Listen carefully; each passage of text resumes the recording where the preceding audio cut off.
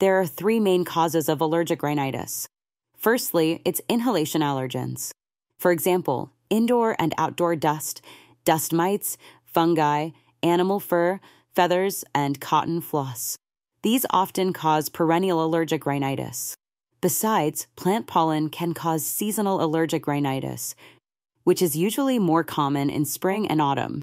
Secondly, it's food allergens, such as fish, shrimp, eggs, milk, flour, peanuts, soybeans, etc. Especially some drugs, like sulfonamide drugs, quinine, antibiotics, etc., can all lead to the occurrence of allergic rhinitis. This is also a common cause. Thirdly, are certain items in contact, such as cosmetics, gasoline, paint, alcohol, etc. Others may be some bacteria and their toxins.